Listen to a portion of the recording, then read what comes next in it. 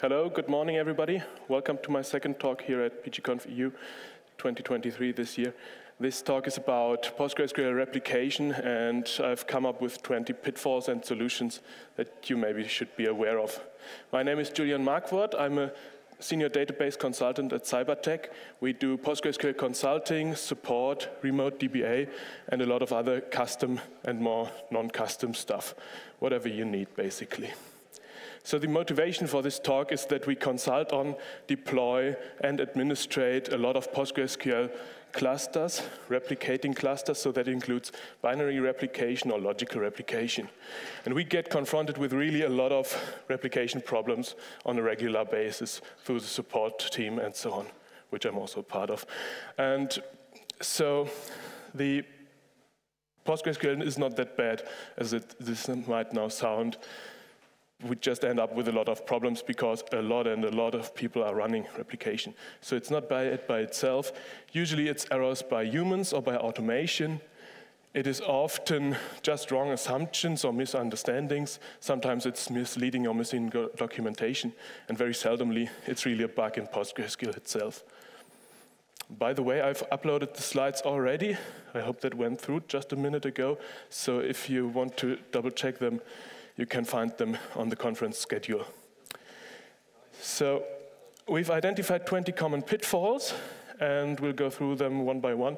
I'll introduce any concepts that might not be completely obvious as we go by, and I'll outline solutions for each.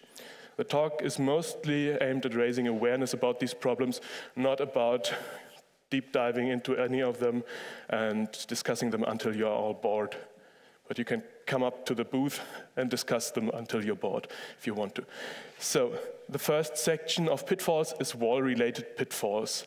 What is wall? Wall stands for write-ahead log, which is where PostgreSQL stores all the changes that all the transactions do, the transaction log.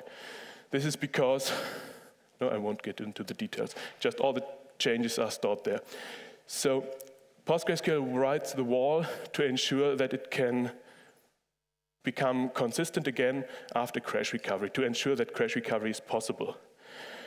We only need crash recovery, well, we always start crash recovery at the latest checkpoint, so we only need to keep the wall or PostgreSQL, just for the sake of crash recovery, only needs wall to cover this distance to the latest checkpoint. And it can recycle, delete any wall that is older than that. At least if there are no other special conditions that we'll get into now. So the very first problem is this recycling, and binary replication is just continuous recovery. So we're not just talking about crash recovery, but about continuously applying the wall these changes to catch up or to keep up. And continuous recovery, or basically all kinds of recovery, crash recovery, point-in-time recovery, only work if there are no gaps in this wall. I think it should be quite obvious that we're keeping binary changes, and if there are just some binary changes not present, then all the other binary changes need to be considered invalid. So we would stop at every gap. And if the primary recycles any wall that the replicas still need, the replicas can no longer replicate over this gap and cannot catch up. So the solution here is, the easiest one is just to use the wall keep size setting. You can just specify an amount in megabytes, gigabytes, maybe even terabytes, whatever you think is enough to cover most of your expected downtimes of replica, network interruptions, maintenance tasks. So look at how much wall you're writing maybe in half a day and put that in wall keep size, and that will keep most of these troubles away from you. The second option is to use replication slots, and the third is to use archiving. And coincidentally, these 2 points bring us to the next pitfalls. The first is archiving.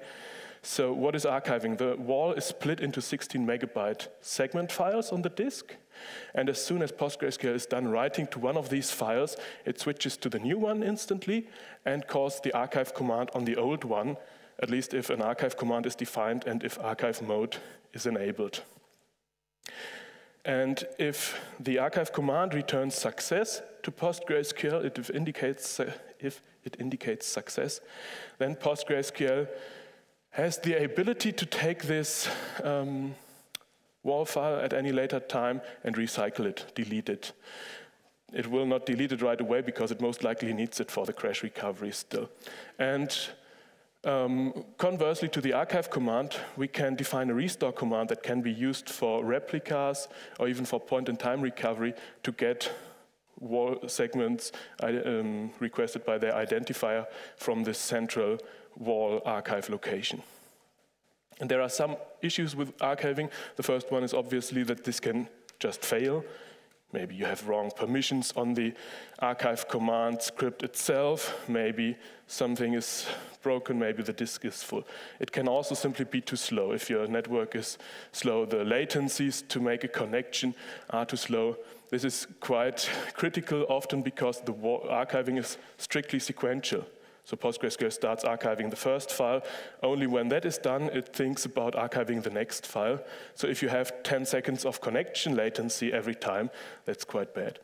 And so when archiving is stuck, PostgreSQL, the primary, cannot clean up that file, and obviously not any subsequent ones.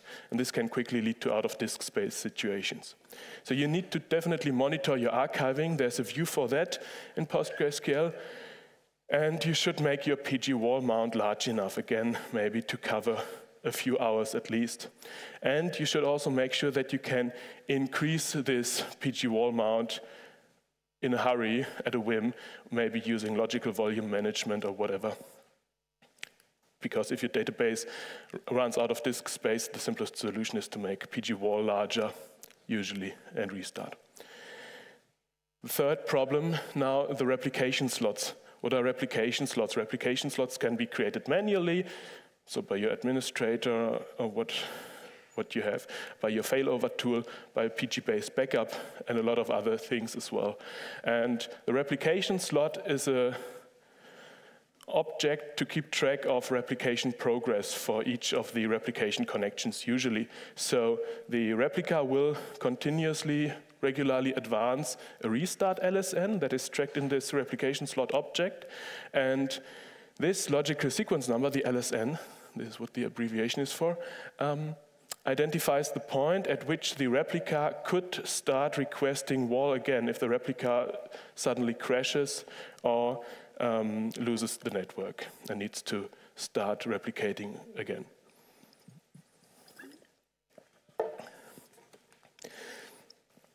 And because the primary needs to keep all the WAL since that restart LSN for all the slots, this can also quickly lead to out-of-disk situation, especially if there is no replica connected to your primary that continues to advance this restart LSN. So you need to monitor your replication slots. Again, there's a view for it here. And you could use the max slot WAL keep size setting to limit how much WAL PostgreSQL will keep for any given replication slot. But again, if you exceed this amount with your replication slot, then you're again stuck at the point where you might have gaps in your WAL when you're trying to recycle. So keep that in mind. The best option is usually to use both replication slots and archiving, in my opinion. Then the fourth pitfall is that replication slots themselves are not replicated. So this means if your primary breaks down and you promote a replica, this replica has no concept of the replication slots that were available on the primary. So if you rely on replication slots to ensure that, for example, your change data capture tool will get all the changes that happen while your database is running, while your database cluster is running, throughout the failovers and so on, you need to make sure that the replication slots are actually already on the replica before you switch over. And there are some fixes, some hacks, for example, in Patroni, where Patroni will just copy the data for the replication slots that is on the primary, copy it to the replica, and so then as soon as it promotes it, the replication slots are already there. There is also the PG failover slots extension, which is being talked about in another room, but please don't leave. And perhaps a feature to replicate replication slots will be added in Postgres 17.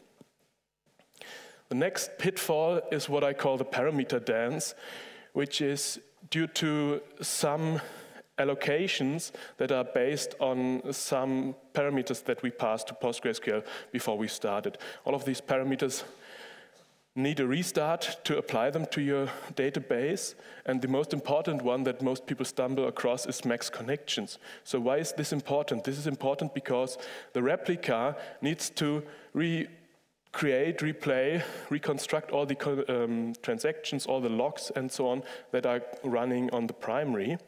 And to keep track of all of them, it needs the same space in memory. So all of these arrays need to be sized at least as large as on the primary. So you need to keep these values as high or higher on your replicas. And starting a replica with too low settings will fail. So you need to keep in mind that when you increase these values, you need to increase them at the replica first. And if you want to decrease them, you need to decrease them at the primary first. Now we get to switchover-related pitfalls. What are switchovers? Switchovers happen every time you take your primary and you gracefully bring it down and promote a different replica. And switchover usually also, if we talk about switchovers, we also need to talk about failovers. A failover is just when your primary database crashes or it is disconnected by a network partition. So all of these pitfalls apply to switchovers and failovers. The most important thing to consider is the split brain. You should always only have one primary in your cluster because PostgreSQL does not have a concept of multiple primaries. It cannot merge transaction log from two primaries and reconcile them. So if you happen to come up with two primaries and you accept changes on both of them, you have conflicts that you cannot resolve, at least not in a programmatic way easily. There are no tools that I know of really that help you reconcile that. And this slide has all the problem and the solution in one. You need to double check that your primary is down before you promote your replica. And just because you cannot see the primary any longer because it's partitioned off in another data center and you cannot connect to it, does not mean that it's not still running as a primary and not still accepting local changes. So you need to be very aware of this. You should analyze how your high availability manager solution handles this. And I think it should use something like locking, where you can only promote if you acquire a lock that is backed by a quorum. And so that means if you can acquire this lock, nobody else can acquire this lock, so nobody else should run through the logic of promoting. And at the same time, anybody that loses the lock, any primary that loses this lock or fails to extend its lease on the lock, would have to shoot down the primary PostgreSQL instance to ensure that there is no split brain. Next pitfall is about timeline switches. Timeline switches happen every time you promote a replica. So let's say your replica is on timeline 1, you ask it to promote, it will switch to a new timeline, which is usually just one increment from the previous timeline. And so let's construct a case here where node A is the primary, it's running on timeline 1. Node B is a replica. Right now it's also running on timeline 1, it's continuously replicating. So node 1 would write into its transaction log records 1, 2, 3, 4, 5, 6, 7, and then it crashes. And only records 1, 2, 3, and 4 made it to node B. Only those were replicated. So now your failover tool or you yourself decide to promote node B, and you end up on timeline 2 on node B and your node B starts accepting new writes, new transactions, and these result in records 5, 6, 7, 8, and 9, for example. And then you restart node A, or it restarts automatically. So you probably want to at least reconnect node A so that it can replicate from node B again.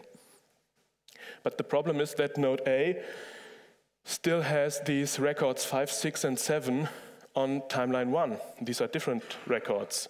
They have the same record number, which, by the way, I'm simplifying things. This is an abstraction from the logical sequence number. These same numbers contain different changes on the other node. So we can only reconcile this because we cannot merge the transaction log. We can only reconcile this if we somehow make node A undo these changes, 5, 6, and 7, so we can reconnect it as a replica. So because PostgreSQL only has a redo transaction log and not an undo transaction log, it can only move forward from any point. And there is no way using the transaction log alone to undo these changes. So what you can do, the simplest solution is just grab a new copy of your data directory, run base backup again, and this is easy, foolproof, but a little bit expensive in terms of I/O and bandwidth. So if you get into multiple hundreds of gigabytes, perhaps it's worth considering some alternatives. One of these is PG Rewind, which will identify a point of divergence by looking at the wall contained in both of those instances, the primary and the replica that you want to reattach. And it will find the point of divergence, and analyze the transaction log for all the blocks that have been written on both instances in the meantime. And it will copy all of the blocks that might be different on the replica compared to the primary. We don't really know. This is because of the updating of the table files on the disk only happening asynchronous usually. All the changes are just persistent, written to the transaction log. And so when PG Rewind is done reconstructing all the blocks, we can start recovery of our replica again at this point of divergence and tell it to follow the switch to the new timeline. There are some switchover implications for auto-vacuum, and this is that some things are not replicated for performance reasons. This includes the statistics collector, so pgstat user tables, and a lot of other pgstat tables that you might already know. And these are things like usage counters, so updating them and storing them consistently and durably and replicating them is slow and not necessary for consistency. So pgstat user tables and similar views are what auto-vacuum relies on to estimate how many tuples are in the tables, how many tuples have been updated since the last auto-vacuum. Does it need to run auto-vacuum again or not? So since it uses this data to decide when to auto-vacuum, it's a problem when this data is gone, and this data goes away every time you do crash recovery. And so then it's also not available on your primaries, on your replicas, that you created from a base backup, because taking a base backup and starting it is basically like starting from crash recovery as far as PostgreSQL is concerned. So the solution is to run analyze after a switchover, at least on the tables that do not get picked up by auto-vacuum itself. This usually is tables that are very large and have a small part updated very regularly. And you need to monitor your auto-vacuum and table bloat, but you do that anyway, right? Next pitfall is a transaction loss after failover.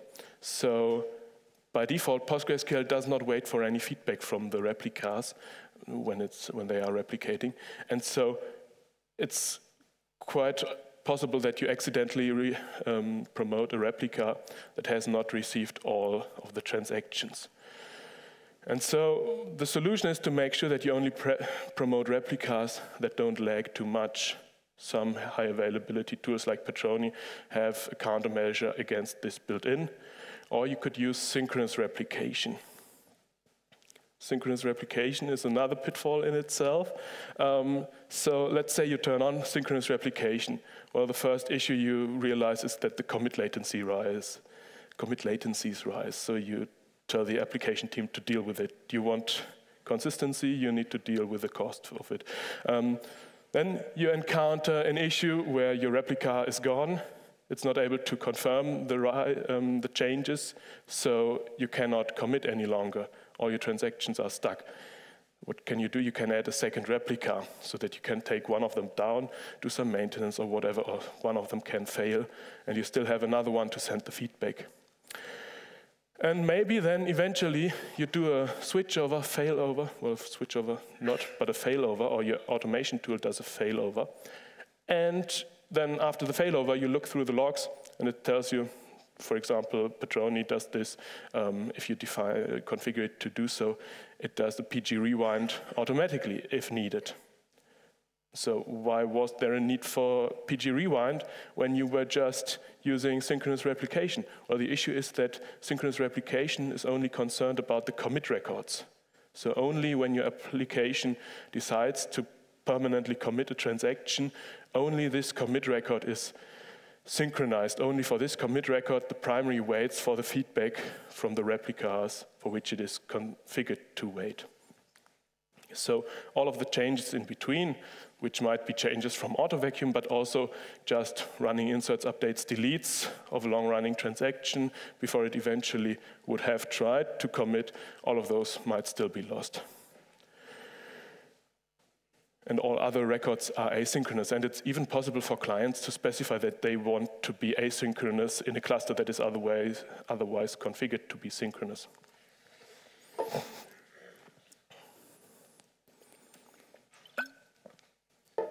Now we come to read-only replicas related pitfalls,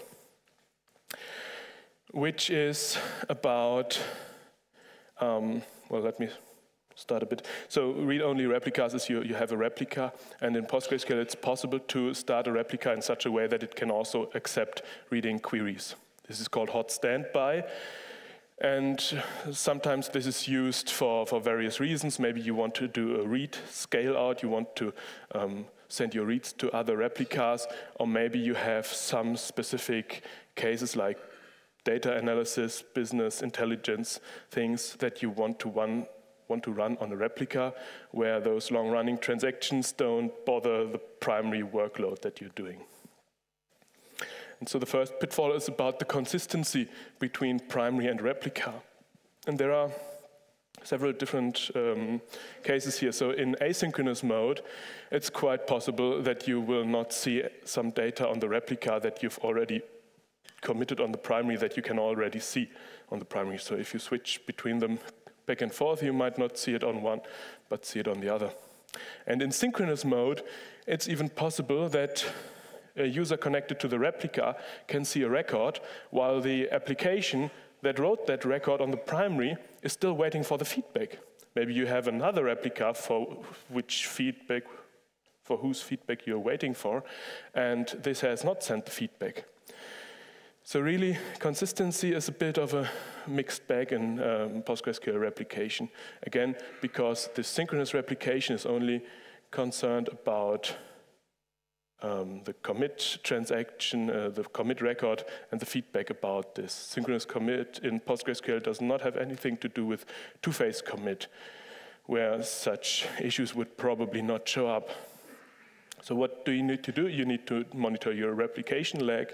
You should only consider replicas healthy for reading from if they don't have any lag, or at least not any relevant lag. And you should also try to have your application stick to the same replica, to the same instance.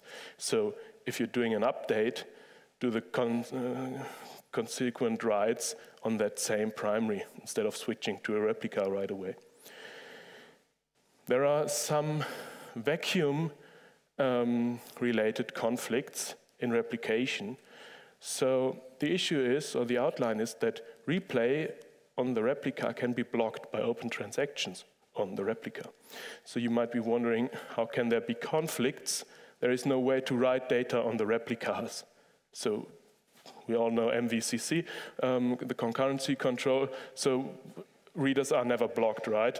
But the issue is that every transaction on the replica has a every transaction in general has a snapshot, an information which versions of rows it would like to see or could potentially see and which it cannot. And of course you have these snapshots on the replica as well. Now the issue comes up when the primary decides to run auto vacuum and it wants to clean up some old row versions, some tuples that cannot be seen by any of the transactions, any of the snapshots running on the primary. because this is what PostgreSQL is by default only concerned with, what's running on the primary. So you have some long-running transactions on the replica, they might not even be so long-running, and they still want to see some of those old snapshots, some of that old data. And now it comes in the change, this auto vacuum. I want to remove these old tuples. And now you have a conflict, because auto vacuum, applying this auto vacuum change, wants to remove row versions that your snapshot on the replica would still allow you to see. And so there's a trade-off between delaying the replication or delaying the application of changes, or, well, this is what we then would say is allowing the transactions to finish, or killing these transactions and just continuing with a wall replay. By default, this trade-off is set to 30 seconds. So from the point at which a change comes in to the replica to the point at which it must kill any conflicting transactions, you have 30 seconds. And so even if you have transactions that are shorter than 30 seconds, it's still possible that you run into this issue. And there is one solution or a few solutions that you can use. Well, the first is do not use replicas that you configure to run with an indefinite delay as candidates for your switchover. So you can take one replica, dedicated dedicated only to analytic queries where you have maybe hours of runtime, hours of transactions, and never consider this for your high availability solution. This is one option. Because if you do not obey this, and you have a replica that has delayed applying a lot of transaction log, and you decide to promote it, it needs to, at the point of promote, it needs to apply all the changes. And applying changes roughly runs at 20 gigabytes a minute. So if you have really a lot of changes that you need to apply in the moment of the promote, you might be waiting for some time. There is another option, which is to use hot standby feedback on the replica. And if you use hot standby feedback, the replica will tell the primary which old snapshots it still wants to see, so that the primary can take this into account when it starts auto vacuum. This means that the primary will not be able to remove as many old rows, as many dead tuples as it would like, so you're slowing down the progress of auto vacuum a bit. The next pitfall is about prepared transactions and recovery. Maybe this doesn't apply to everybody because prepared transactions by default are not allowed in PostgreSQL. Prepared transactions is two-phase commit in PostgreSQL. And these prepared transactions need to be crash recoverable. So they are wall locked, they will survive crash recovery, switch over. So they are replicated to the replicas, and if you promote the replica, this prepared transaction is still there. And you need to ensure that your transaction manager, the piece of software that is responsible for creating these prepared transactions, is aware of this and that it can manage this, that it can recover from such cases. And actually, there was a bug in the recovery of prepared transactions when you were starting a replica in hot standby mode in PostgreSQL 13 and 14, which I identified with the help of a colleague and got backported into 13 and 14. So if you're using current versions of that, you're all fine. And this only was possible to occur when you had a prepare statement just in the very last wall segment before your crash happens or your switchover happens. The next pitfall is that maybe you have your replication configured, but hot standby doesn't seem to work. You cannot connect to the replica, you cannot ask it any queries. This is because the hot standby feature requires the replica to know which transactions are currently in flight on the primary, to know if it can see some row versions to reading queries on the replica, or if it cannot show them. And the primary regularly writes an xlog running xacts record into the transaction log, and so this is also replicated. And this contains all of the running transactions.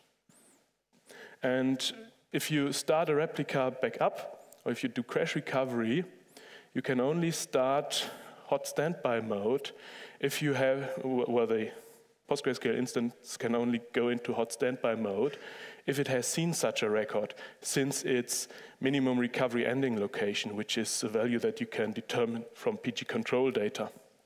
This is the point up to which changes might have been written to the data directory already. So we cannot go back any further before that, so we need to start at that point and need to wait for the next transaction snapshot in the wall.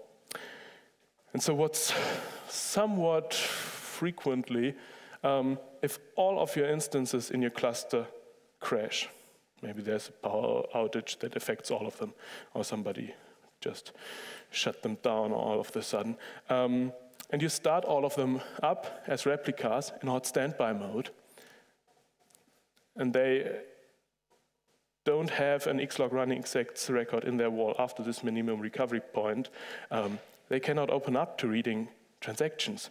They will wait indefinitely for some wall to show up in their PG wall directory, or for some wall to be sent to them that contains this snapshot. And until then, they are not able to come up for reading queries. So if you encounter this, you just need to choose one of your instances, go by whichever has the highest logical sequence numbers, and promote this one manually. There is no other way. You cannot look into it to check if it's healthy or not. You just need to commit yourself to this action and promote it, and then it should usually work. There's a bonus problem related to hot standby, which is, again, that it doesn't work, it's not coming up.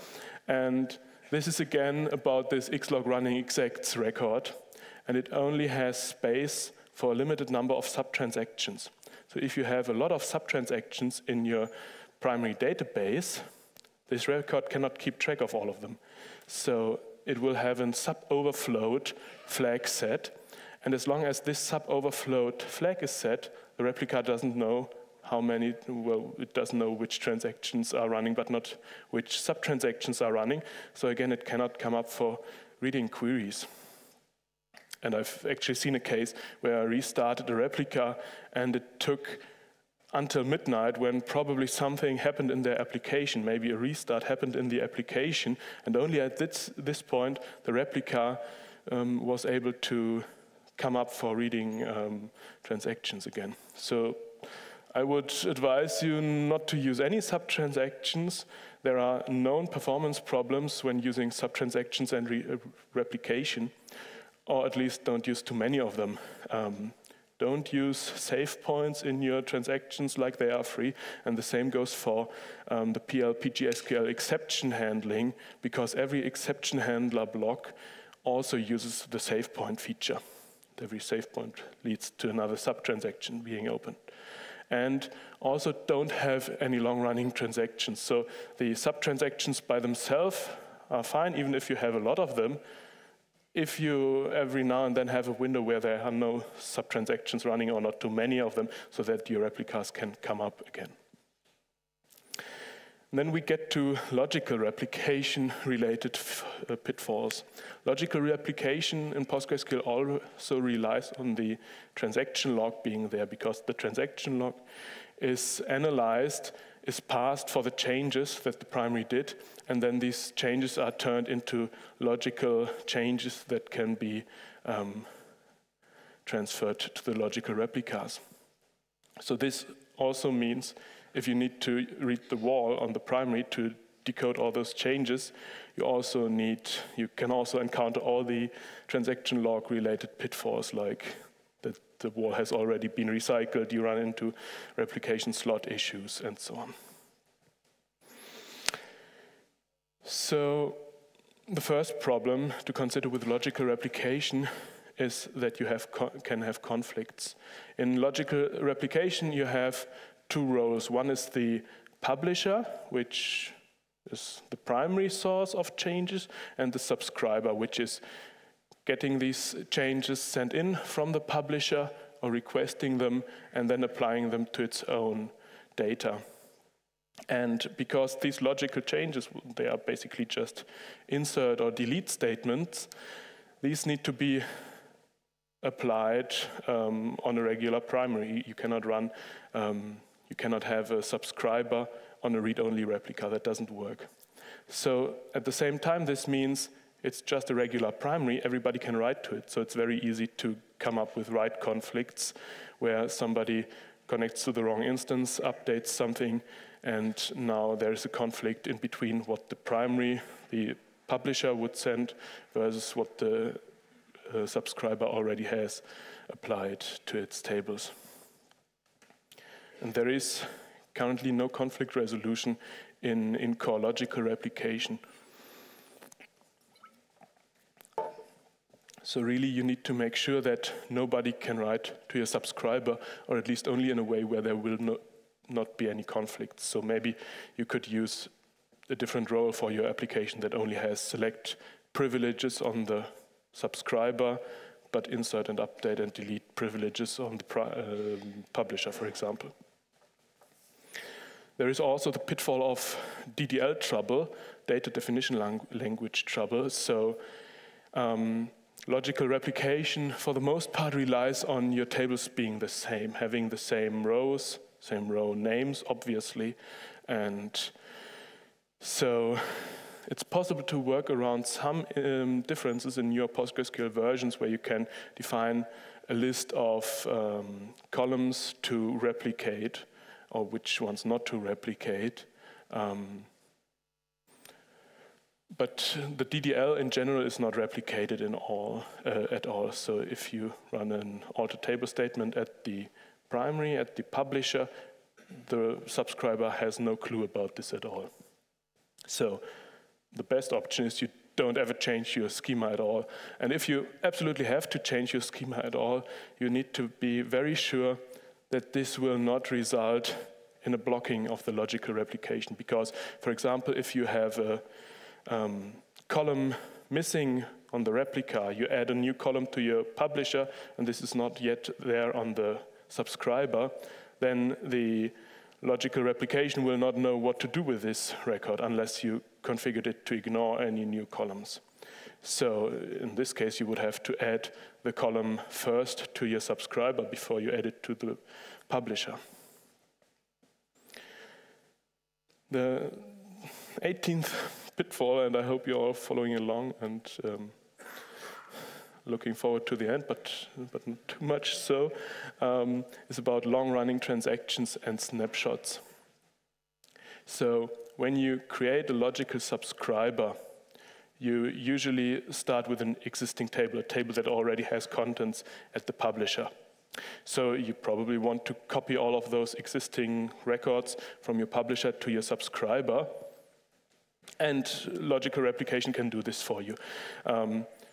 And because you don't want to miss any transactions between the start and the end of this copying this process, you need to, sorry, now I get lost.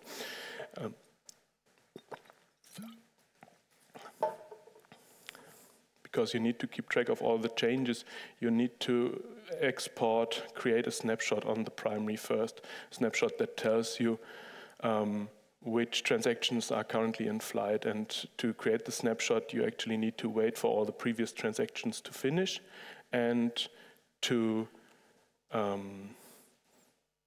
you need to keep track of all the new transactions that are coming in all the time, right? And if you have the wrong ratio, the wrong combination of long-running transactions that have not yet finished, that you need to wait for before you can export the snapshot, and you have a lot of quick, short transactions, it's possible for the snapshot to grow too large. You will get a message about the snapshot being too large, and at that point, the synchronization of the tables just needs to start right over. It has to, again, request a new snapshot, and most likely it will run into the same problem if the long-running transactions don't go away. So don't use long-running transactions. Yeah, I have a slide for that. So then there is an interesting pitfall, which we've only seen once really at a customer, and then we looked for it on the mailing lists, and it turns out somebody else has also encountered this in the past. So this is about the max replication slot setting and logical replication. So if you add, in logical replication, you don't replicate all the changes in your database cluster, you just specify which, or usually you specify which tables to replicate. You can also tell it to replicate all tables. And so if you start this initial sync, you will have to copy a lot of tables, and there are multiple synchronization workers that PostgreSQL on the subscriber can start to do this, to copy the data. This can be configured by max sync workers per subscription. And so the subscription itself creates a replication slot, and every sync worker creates a replication slot. These are replication slots that are created on the publisher side. And so you need at least one for the subscription itself, and plus the number of max sync workers per subscription slots on the primary. And if you have any regular binary streaming replicas also connected to the primary, or any other logical replicas, you will of course need to consider this and increase max sync workers, increase max logical replication. Max replication slots is the setting that I'm looking for, to accommodate all of them on the publisher side. But there's a weird thing about the subscriber, because the subscriber needs to keep track of all the tables that it has already synced, and it needs to report this sync state back to the publisher.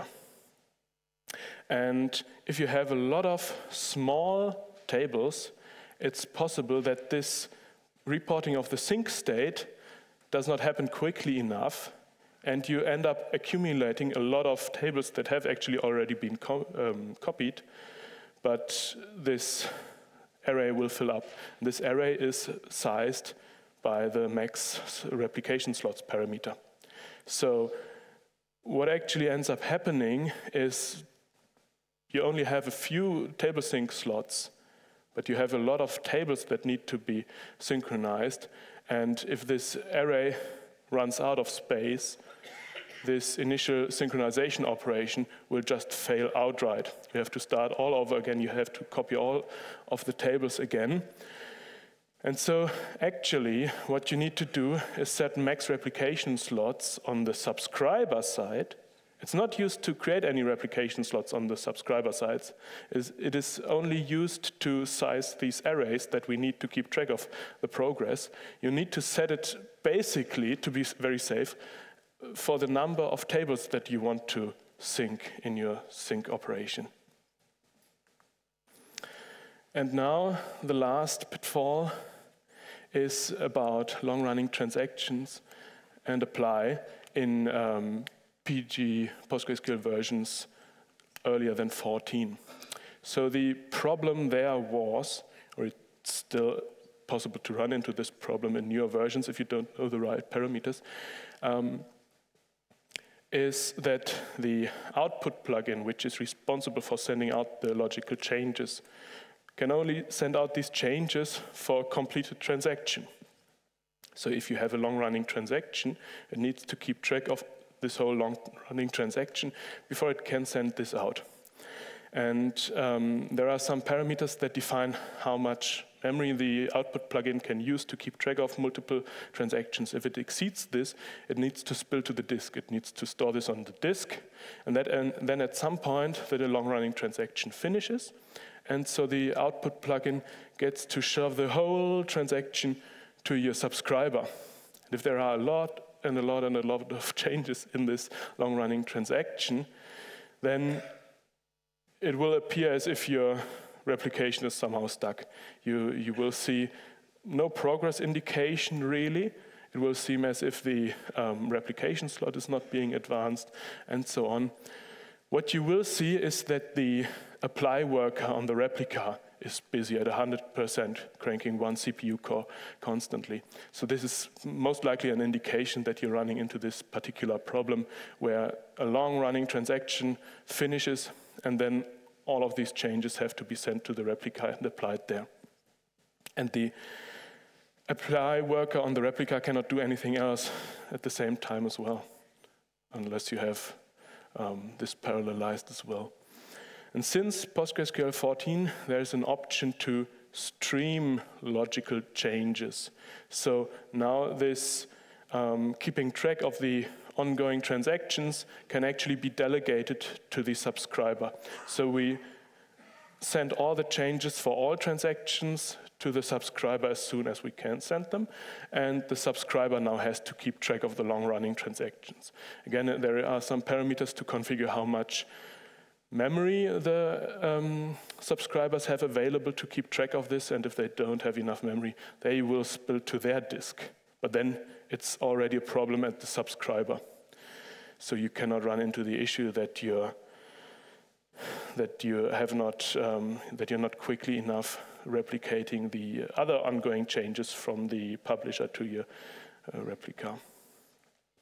And you can even now do this apply workflow in parallel in PostgreSQL 16. So PostgreSQL 16 in logical replication, I think you have to still tweak some settings.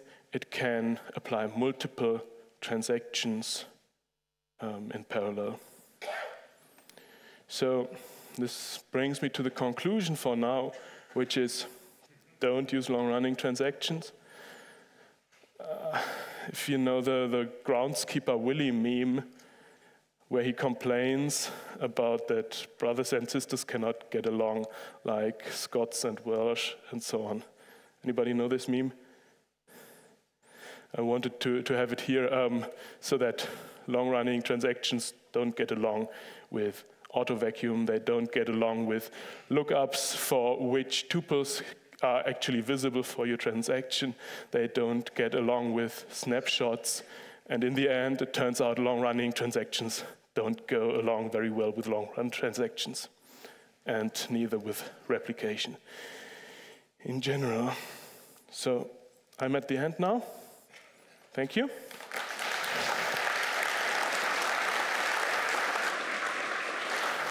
All right, we have time for maybe one question, but then we do have a break, so you're welcome to come up and talk as much as you'd like. Any questions? Maybe a quick side note while if somebody has a question, sure. The side note is that there are many more pitfalls that I came up with, and bonus pitfalls and bonus pitfalls that are hidden here behind the thank you slides. So if you're keen on that, do download the slides and look at those. I think they will be interesting to a lot of you. All right, thank you, Julian, so much. Thank you.